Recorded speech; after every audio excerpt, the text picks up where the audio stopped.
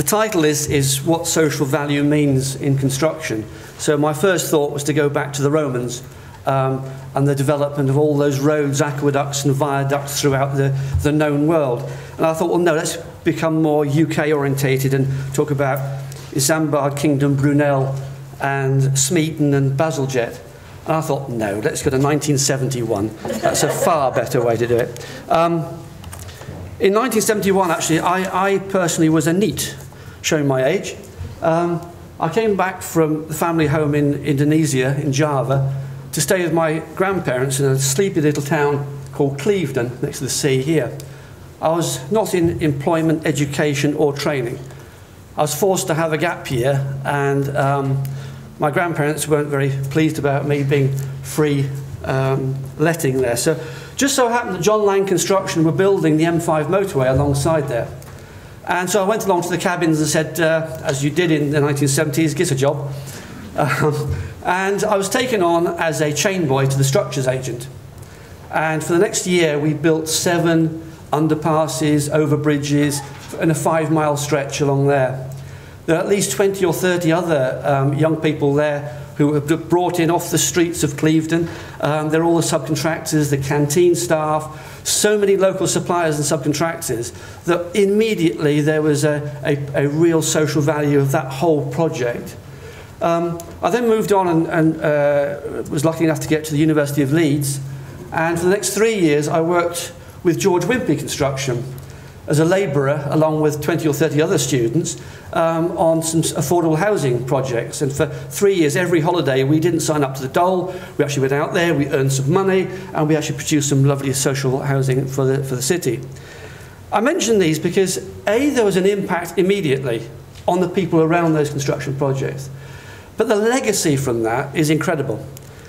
Today, the M5 motorway, thank goodness, all the structures are still standing, is a gateway for tourism, for trade, for activity down the southwest. Affordable homes in Leeds, there's still a lot of people there who need social housing in Leeds. So there's a big picture out there, as Hazel said. So I'm passionate that construction does do that from personal experience. Melanie had some figures here which are slightly bigger than mine, which is even better. UK Contractors Group produced a whole lot of data. Many of you will be aware of this, about what construction does in terms of economic value. Melanie had 2.9 million. That's even better than 2.2 million employees. But I think some of the salient points are that of the 350 firms operating construction, a lot of them are SMEs. And we all know the figure of £1 invested in construction equals £2.84 of economic value through the supply chain, through employment, etc.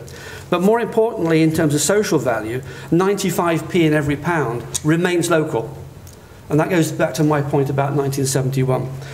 So when it comes to Kier, we are aware of what we do in terms of, we turn over £3 billion last year. 1.3 billion was basically paying taxes, paying interest rates, dividends to shareholders. But actually we employed 15,000 people. Over £600 million went into employing 15,000 people. Most importantly, 2.3 billion of that 3 billion turnover was actually delivering hospitals, schools, roads, Crossrail, major societal projects.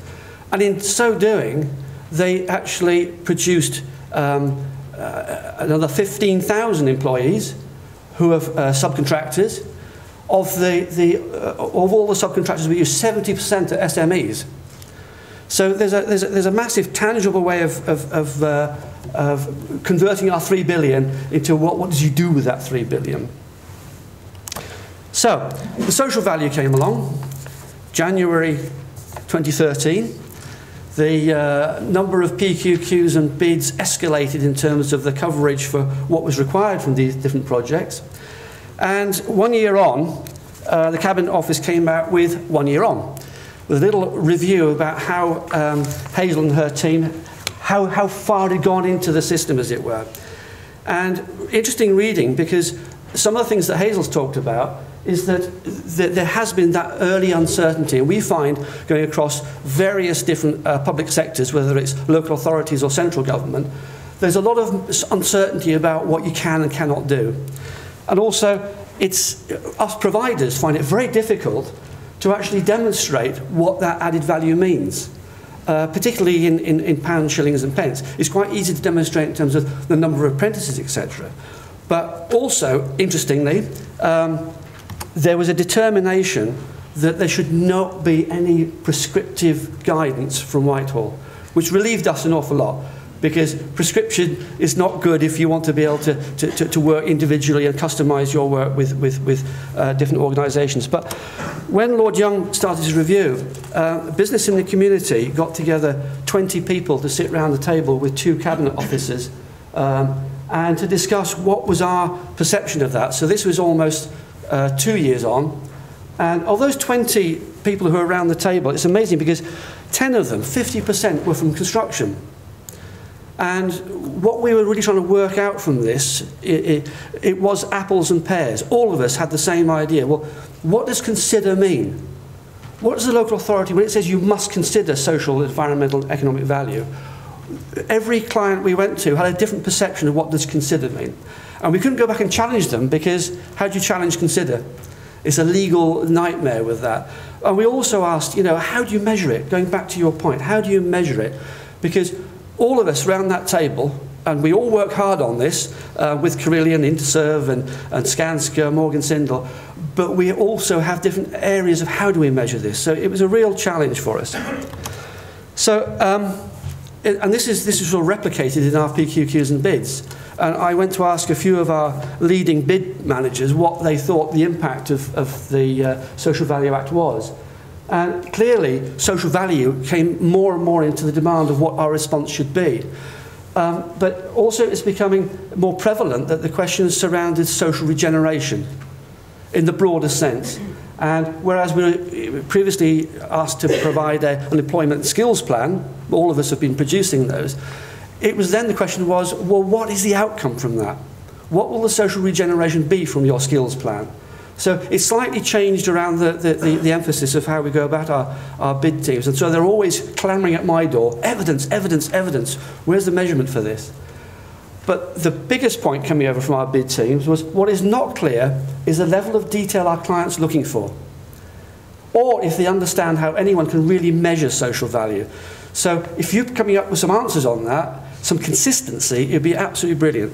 I'm sure I can work very closely with you on this, because parallel to the Lord Young review in November and December, a group of associate members of the Considerate Constructors Scheme came together to say, look, you know, we obviously have an issue going through this review. Can we use a Considerate Constructors Scheme as some kind of checklist, a consistency that we can all work to and have at least a benchmark third-party audited?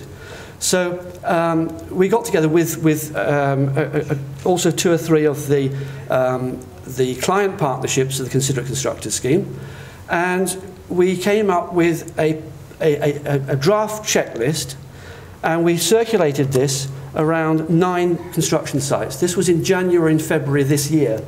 So Morgan Sindall provided 5 sites, and we provided 4 sites. And the specially trained monitors went round to each of these projects with a list of questions in the social, environmental and economic. The next slide you probably can't read, doesn't matter because it's still in draft.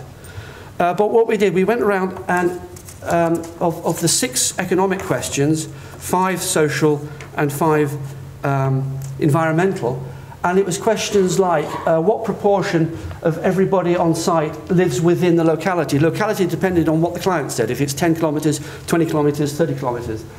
Questions like, how many apprentices or work experienced people have you taken on? And how many of those, what proportion are local? How many of your supply chain are SMEs?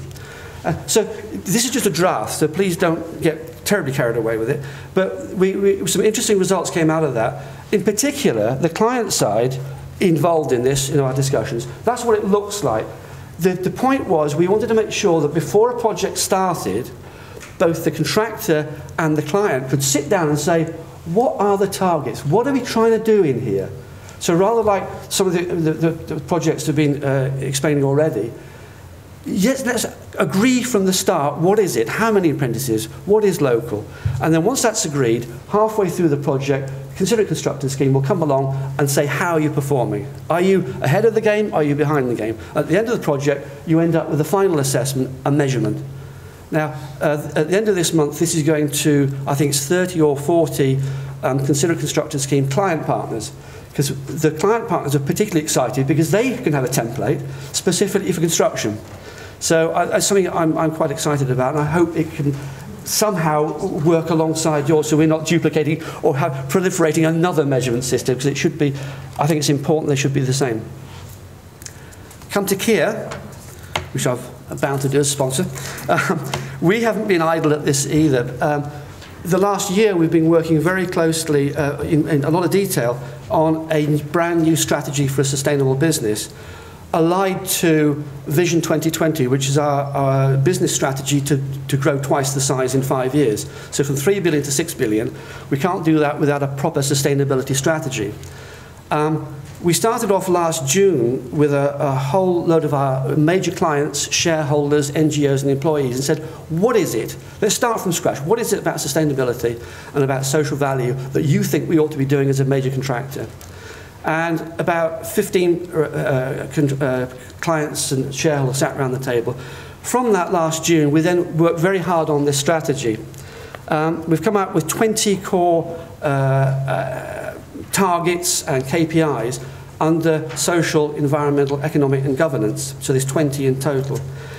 In March this year, we then brought together a whole range of different clients, both public sector, private sector, central government. So we've got the Department of Department of Education, Department of Health through Procure 21, local authorities Northampton, Staffordshire, and I've got some friends in the audience here who attended this, Watford Borough Council, and then some of the major housing association people, Genesis and Granger, but also we had our own shareholders, Aberdeen Asset Management, and our NGO, Macmillan Cancer Support, and basically went through all these different things. And what is it important to you? Not in terms of just what's important, but also what is your expectation of us being able to deliver that using our new strategy. And we went through I've got some nice pictures here actually to show it, really real people. I invited them into my lounge. We actually fought through all these areas. We had to do like a voting system or a grading of what was important to them. We only had 4 matrices. What is really important and we really think you can deliver, and what is not really important and you can't deliver it anyway. But they could only put 5 in each box. So what we were interested in was what was really important to them, but they didn't think we could deliver. And that came out some interesting statistics. So this is the results. We're still, because it's only in March, we're still working on it. But then it has altered a few of our areas in here. But all the way through this strategy is social value. But 2 in particular of the 20 actually specifically refer to the Social Value Act. And they are targets. Whether they're achievable or not, it's a 5-year plan. But we want 10% of additional social value as a percentage of our revenue. So if we're turning over in 5 years' time 6 billion, that's a lot of money. We're still working on how we measure that. And I showed you some earlier diagrams of how we get there. But the key thing is we're targeting local employment and supporting local supply chains, supporting good causes in our communities, and we try to add value to our communities through positive engagement and mitigating negative